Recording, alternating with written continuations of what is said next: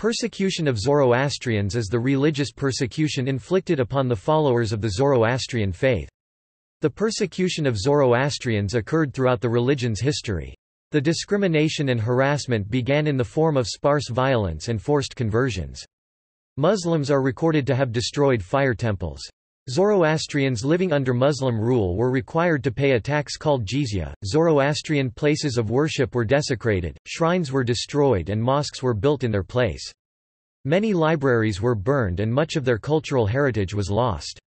Gradually, an increasing number of laws were passed which regulated Zoroastrian behavior and limited their ability to participate in society. Over time, the persecution of Zoroastrians became more common and widespread, and the number of believers decreased by 4 significantly. Most were forced to convert due to the systematic abuse and discrimination inflicted upon them by followers of Islam.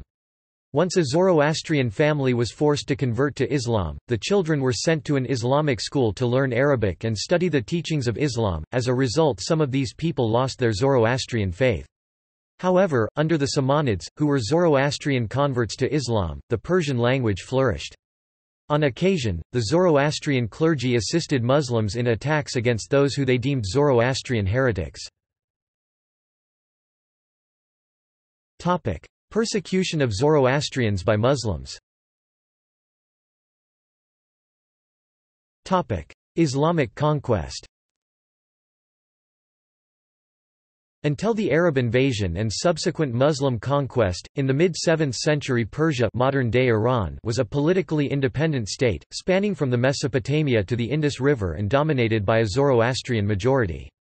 Zoroastrianism was the official state religion of 4 pre-Islamic Persian empires, the last being the Sasanian Empire that passed a decree solidifying this in 224 CE.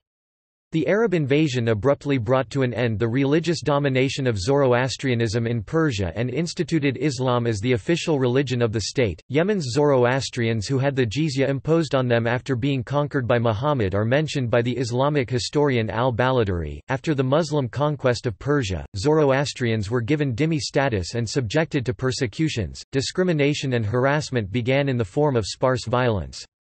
Those paying jizya were subjected to insults and humiliation by the tax collectors. Zoroastrians who were captured as slaves in wars were given their freedom if they converted to Islam. Many fire temples, with their 4 axial arch openings, were usually turned into mosques simply by setting a mihrab prayer niche on the place of the arch nearest to Qibla, the direction of Mecca. Zoroastrian temples converted into mosques in such a manner could be found in Bukhara, as well as in and near Istakhr and other Persian cities. Urban areas where Arab governors made their quarters were most vulnerable to such religious persecution. Great fire temples were turned into mosques, and the citizens were forced to conform or flee.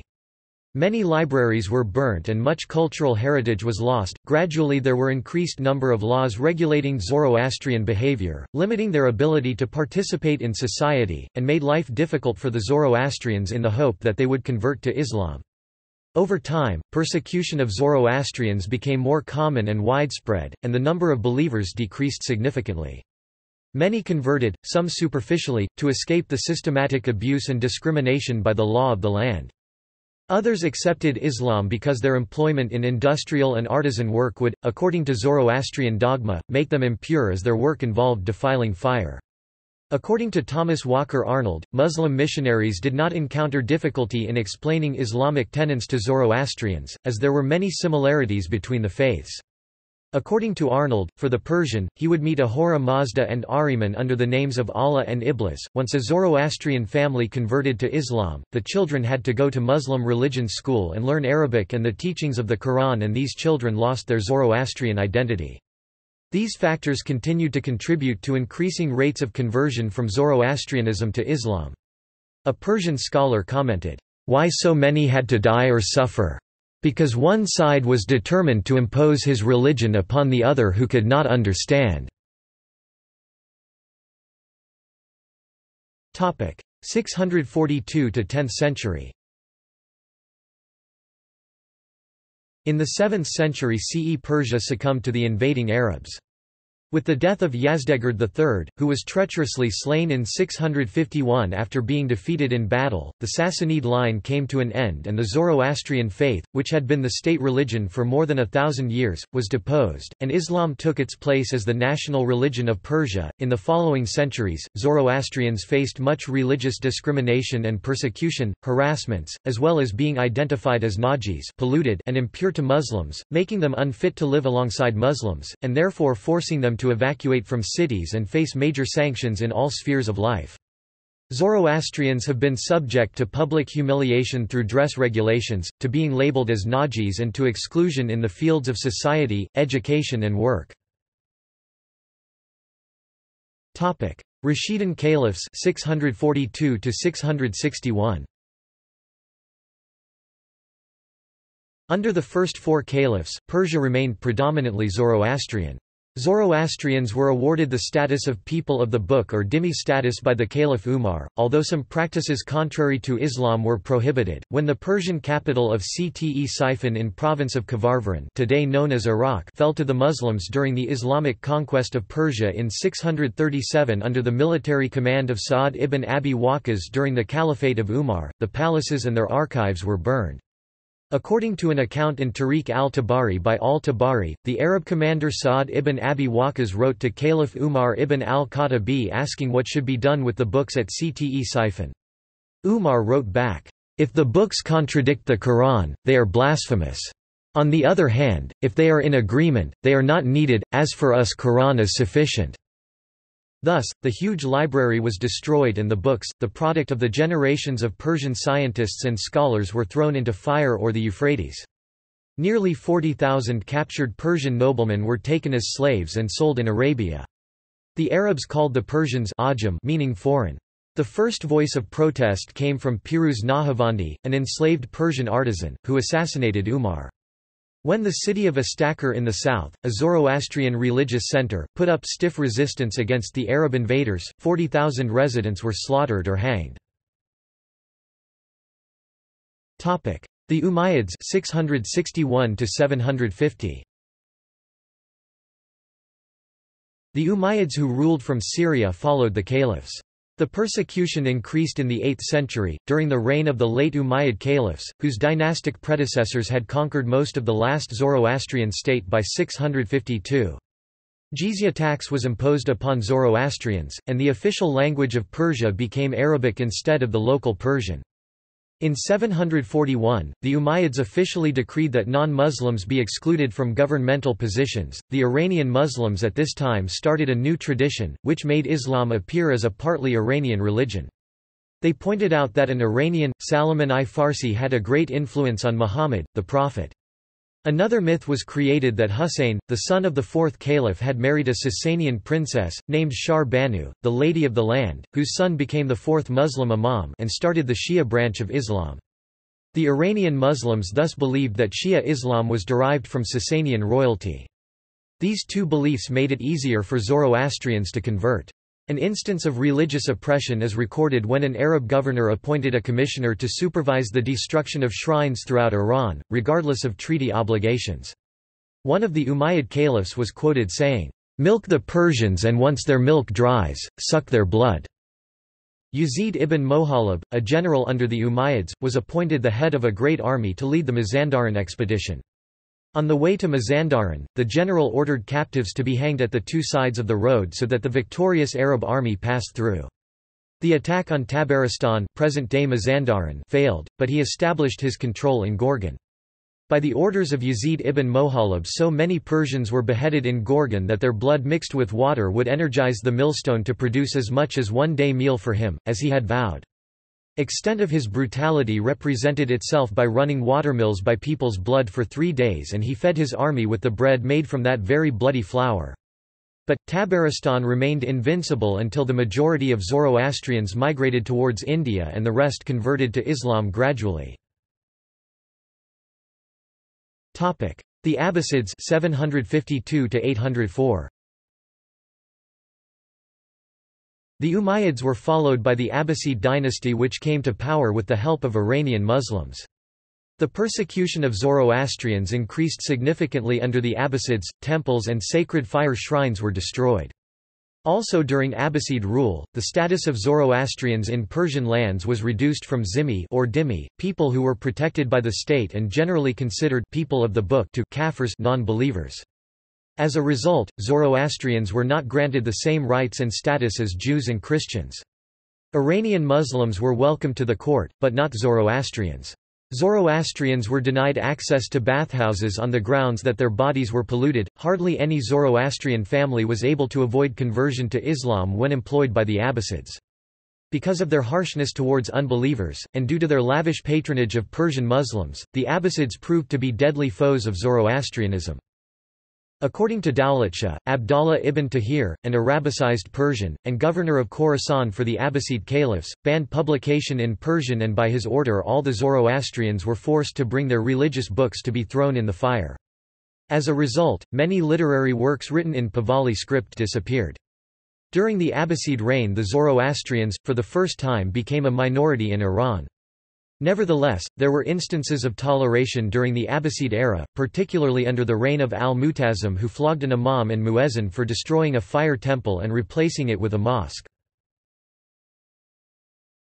The Saffarids 869 to 903. The Abbasids were followed by the Saffarids. Zoroastrians lived under the leadership of their high priest, since they had no king. In Iraq, the political center of the Sasanian state, Zoroastrian institutions were viewed as appendages of the royal government and family, and suffered much destruction and confiscation. Closely associated with the power structures of the Persian Empire, Zoroastrian clergy quickly declined after it was deprived of the state support. The Samanids 819 to 999. The Samanids were of Zoroastrian theocratic nobility who voluntarily converted to Sunni Islam. During their reign, approximately 300 years after the Arab conquest, fire temples were still found in almost every province of Persia, including Khorasan, Kerman, Sihistan and other areas under Samanid control. According to al-Shahrastani, there were fire temples even in Baghdad at the time. The historian al-Masudi, a Baghdad-born Arab, who wrote a comprehensive treatise on history and geography in about 956, records that after the conquest, Zoroastrianism, for the time being, continued to exist in many parts of Iran. Not only in countries which came relatively late under Muslim sway, e.g., Tabaristan, but also in those regions which early had become provinces of the Muslim Empire. In almost all the Iranian provinces, according to al-Masudi, fire temples were to be found. The Majlis, he says, venerate many fire temples in Iraq, Fars, Kerman, Sistan, Khorasan, Tabaristan, al-Jabal, Azerbaijan and Aran. He also added Sindh and Sin of the Indian subcontinent al-Hind to the list. This general statement of al-Masudi is fully supported by the medieval geographers who make mention of fire temples in most of the Iranian towns. 10th to 20th century. Migration to India. The Zoroastrians moved to India in successive migrations in the Islamic period. The initial migration following the conquest has been characterized as a religious persecution by invading Muslims. According to the account, the Zoroastrians suffered at their hands and in order to protect themselves and safeguard their religion, fled first to northern Iran, then to the island of Hormuz and finally to India. This generally accepted narrative of migration emphasizes Muslim persecution while identifying Parsis as religious refugees. Recently, scholars have questioned this explanation of Iranian origins. There is a scarcity of sources about the migration. Historians are forced to rely exclusively on Qissa-i Sanjan written in 1599 by a Parsi priest and Qissa-i Zartushtan-e Hindustan written more than 200 years later. This is complicated by the fact that there were already Zoroastrians in India in the Sasanian period. According to the legend, at the beginning of the 10th century a small group of Zoroastrians living around the town of Nishapur and fort of Sanjan in the province of Greater Khorasan, decided that Iran was no longer safe for Zoroastrians and their religion. The refugees accepted the conditions and founded the settlement of Sanjan, Gujarat, which is said to have been named after the city of their origin, Sanjan, near Merv, in present-day Turkmenistan. Iranian Zoroastrians are known to have been trading with India for centuries before the dates calculated for arrival of Parsis per Kisa-i Sanjan. Rukhsana Nanji and Homi Dalla, while discussing archaeological evidence for the landing of Zoroastrians at Sanjan, conclude that the most likely date for the migration at the start of the middle phase of their chronology, namely the early to mid-8th century. Nevertheless, they express their general skepticism about the Kisa-i Sanjan account. Scholar André Wink has theorized that Zoroastrian immigrants to India, both before and after the Muslim conquest of Iran, were primarily merchants, since evidence suggests it was only some time after their arrival that religious experts and priests were sent for to join them. He argues that the competition over trade routes with Muslims may also have contributed to their immigration, although historically unsubstantiated. The story of how Zoroastrians gained permission to step on the shores of Gujarat continues to be critical to the self-identity of the group. Per the commonly told narrative, the Raja of Sanjan summoned them and demanded to know how they wouldn't be a burden on or a threat to the indigenous communities. Replying to their request of practicing their religion and till the land, he showed them a jug full of milk, saying Sanjan like it was full. In one version, a daster added a coin to the milk, saying like the coin, no one would be able to see that they were there but they would enrich the milk nonetheless. In another version, he added sugar instead and claimed that like it, they would sweeten lands of Sanjan.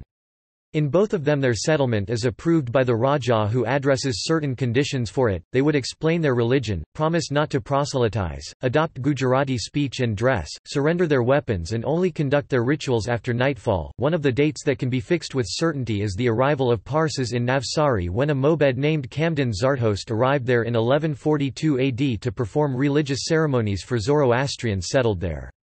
Traditionally, the Parsi settlers had named it Navsari after Sari in Iran. However, this was considered wrong by the gazetteer of the Bombay Presidency, who noted that the town was already shown in Ptolemy map. Apart from two accounts of confrontation in the Kisa, Parsi lore presents a smooth integration into the local culture of first their Hindu, and then Muslim neighbours. The community still exists in western India, and it currently contains the largest concentration of Zoroastrians in the world. Parsi legends regarding their ancestors' migration to India depict a beleaguered band of religious refugees escaping the harsh rule of fanatical Muslim invaders in order to preserve their ancient faith. The epic poem Kisa-i Sanjan, Story of Sanjan is an account of the early years of Zoroastrian settlers on the Indian subcontinent. It is only in recent times that Parsis have become aware of the extent of the oppression that their ancestors in Iran had to endure. The Safavids 1502 to 1747. Zoroastrians had difficult time during the Safavid period and faced repeated persecution and forced conversion. Safavid kings sought to compel them to accept Shia Islam, Sunnis too were forced to convert to Shia or were killed. Zoroastrians were also branded as impure, in addition to being infidels. As earlier in the century, so this period also witnessed sporadic campaigns for the conversion of Armenians and Zoroastrians, focusing blame for economic and other ills on these and other minorities whose involvement in the spice export, for example, was well known. In the early 16th century, the great Safavid king, Shah Abbas I, settled a number of Zoroastrians in a suburb of his new capital, Isfahan. The suburb of Isfahan where the Zoroastrians lived was called Gabr Mahal, Gabristan or Gabrabad, derived from the word Gabr. Europeans who visited his court left accounts of the Gabers or Gabbers, an insulting term used for Zoroastrians by the Muslims, agree on the poverty and simplicity of their lives. Fearing desecration by Muslims, Zoroastrians hid the sacred fires, and conversed in a newly invented dialect called Dari. Later Safavid kings were not as tolerant as Shah Abbas.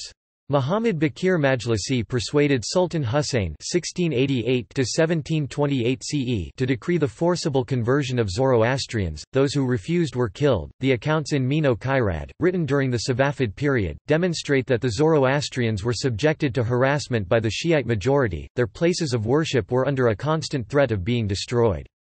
By 1707, when Le Brun visited Isfahan, the Zoroastrians were no longer able to practice their religion freely.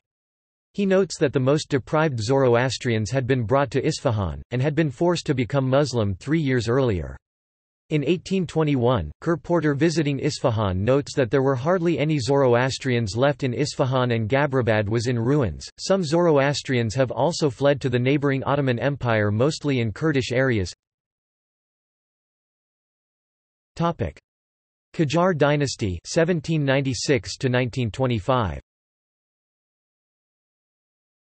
A Zoroastrian astrologer named Mullah Gushtasp predicted the fall of the Zand dynasty to the Qajar army in Kerman. Because of Gushtasp's forecast, the Zoroastrians of Kerman were spared by the conquering army of Agha Muhammad Khan Qajar. Despite the aforementioned favorable incident, the Zoroastrians during the Qajar dynasty remained in agony and their population continued to decline. Even during the rule of Agha Muhammad Khan, the founder of the dynasty, many Zoroastrians were killed and some were taken as captives to Azerbaijan.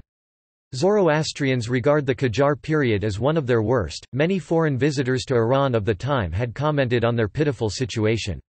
Traveler A.V.W. Jackson noted that Zoroastrians lived in constant fear of persecution by Muslim extremists and their lives were in danger whenever the fanatical spirit of Islam broke out, such as the one witnessed by him in Yazd. According to Edward Brown, the wall of Zoroastrian houses had to be lower than that of the Muslims and prohibited from marking their houses with distinctive signs. Zoroastrians were forbidden from erecting new houses and repairing old ones. Various methods were used to proselytize the minorities.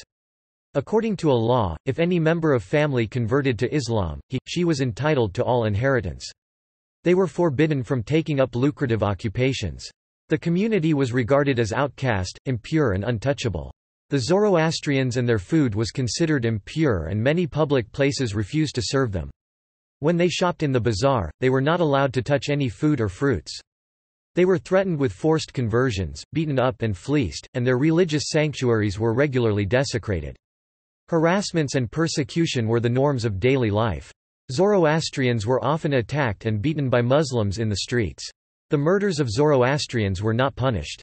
At times, Zoroastrian girls were kidnapped and forcefully converted and married to Muslims and brought to town in fanfare. Zoroastrians were subjected to public discrimination through dress regulations, not allowed to wear new or white clothes, and compelled by enactments to wear the dull yellow raiment already alluded to as a distinguishing badge.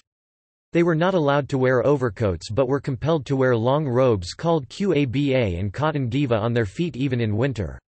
Wearing eyeglasses, long cloak, trousers, hat, boots, socks, winding their turbans tightly and neatly, carrying watch or a ring, were all forbidden to Zoroastrians.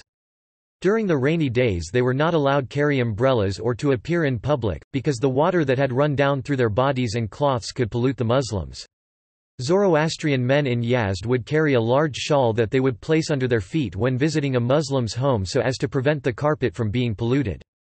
Forbidden from riding horses and only allowed to ride mules or donkeys, upon facing a Muslim they had to dismount.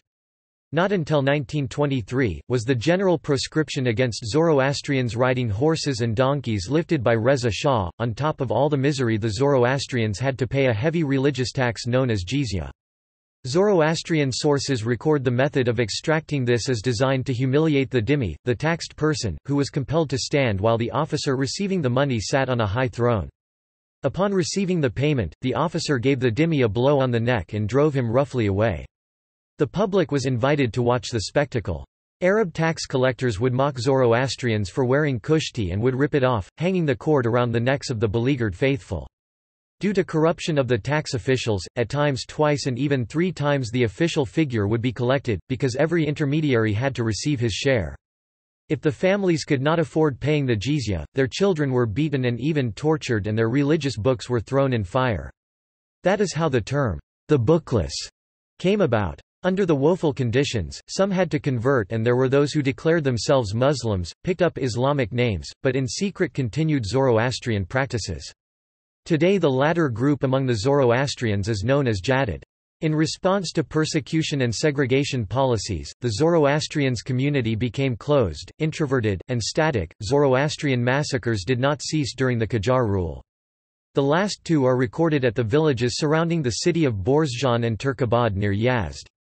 Today, the village of Mal Said Owl near Borazjan, among the local people is known as killing site, Gadal Gao, and Zoroastrian surnames of Turk, Turki, Turkian and Turkabadi reflect lineage to the survivors of Turkabad. In the 1850s, Comte de Gobineau, the French ambassador to Iran wrote, "Only 6,000 of them are left and just a miracle may save them from extinction. These are the descendants of the people who one day ruled the world." Due to the extent of oppression, and destitution, many Zoroastrians ventured to the hazardous journey to India. Those who could not afford the voyage aboard the ships, risked their lives by crossing the hostile desert on donkeys or even on foot. In India, they were recognized for Sadrai and Kushti and were sheltered by their Parsi brethren. There, they formed the second major Indian Zoroastrian community known as the Iranis. Emissaries to Iran. When the news of their plight reached the Parsis, who by this time had become quite prosperous, Parsi funds were set up to help the Iranian Zoroastrians and emissaries were dispatched to Iran. A Parsi philanthropist, Manekji Limji Hataria, was sent to help them. He found only 7,711 Zoroastrians in Kerman, Yazd and Tehran, now the capital of Iran. Using his influence with the British government, he managed to get some of the repression against Zoroastrians removed. Jizya was paid by the Zoroastrian minority until 1882, when it was removed by pressure on the Qajar government from the Persian Zoroastrian Amelioration Fund. The Zoroastrian Trust Funds of Europe (ZTFE) also attempted to alleviate the conditions of their Iranian brethren. Both Dadabhai Naoroji and Mansurji Bonagri, as presidents of the ZTFE and members of parliament, addressed the House of Commons of the United Kingdom on the issue of the persecution of Zoroastrians in Iran. On the 6 occasions, Shah Nasser al-Din Shah Qajar visited London. Parsi delegations from the ZTFE were present to advocate for their Iranian co-religionists suffering the intense persecution of the Qajar dynasty. Islamic Republic of Iran 1979–present. The 1979 Islamic Revolution was equally traumatic for the remaining Zoroastrians, and their numbers reduced drastically. Immediately after the revolution, during Bazargan's premiership, Muslim revolutionaries walked into the main Zoroastrian fire temple in Tehran and removed the portrait of the prophet Zoroaster and replaced it with one of Ayatollah Khomeini. The Iranian government is regarded by the United Nations and other non-governmental organizations as among the world's worst offenders against freedom of religion—alongside Saudi Arabia and Sudan. Members of religious minorities are, by law and practice, barred from being elected to a representative body except to the seats in the majlis reserved for minorities, as provided for in the constitution, and from holding senior government or military positions.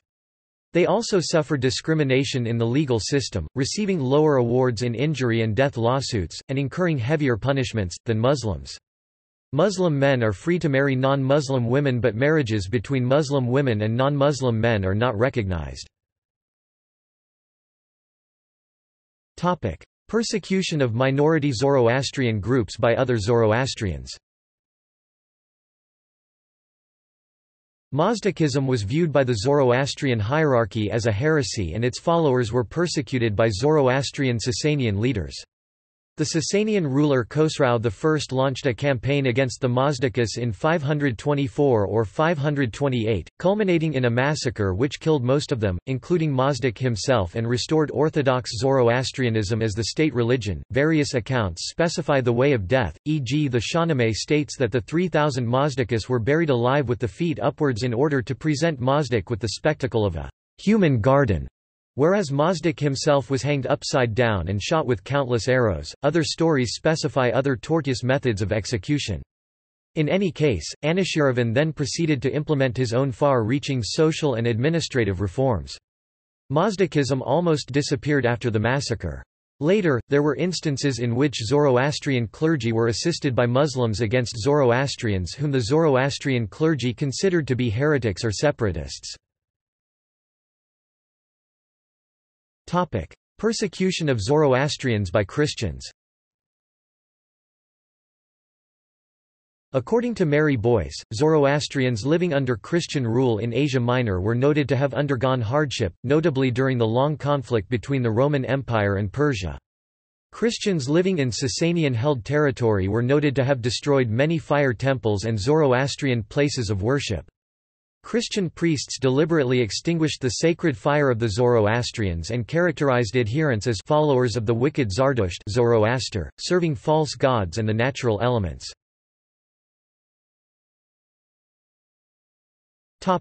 See also: Parsis of India, Iranis of India, Qissa-i Sanjan, Story of Sanjan, conversion of non-Muslim places of worship into mosques, History of Bukhara. Topic: References. Topic: Bibliography.